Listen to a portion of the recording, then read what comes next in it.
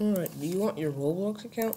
Do you want Roblox security notifications? And do you need help with this? Well, this is a good answer.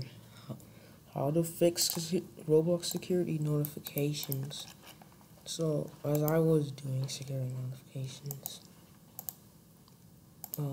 let me show you. You see this, right? Your email. So, enter your email to reset your password. So, you put your email in. If that doesn't work, you see use phone number to reset password. So what you want to do is reset your phone number, use phone number and reset your password.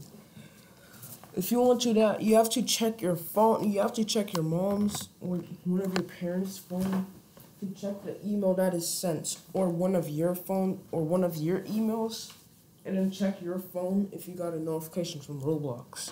Then just press like it'll bring you to the accounts that you want to change the password to.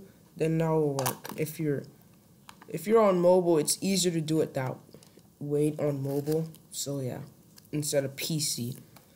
Hope you guys got help with that, and I'll see you guys next time. And I got my account back. This is no joke. Refresh page. It's still here. Right here, I got my account back from last night. And yeah, that's how you fix your Roblox security notifications. Hope you guys liked that tutorial. If you liked the tutorial, make sure to subscribe to my channel. Like the video that has been made. And I'll see you guys in the next video.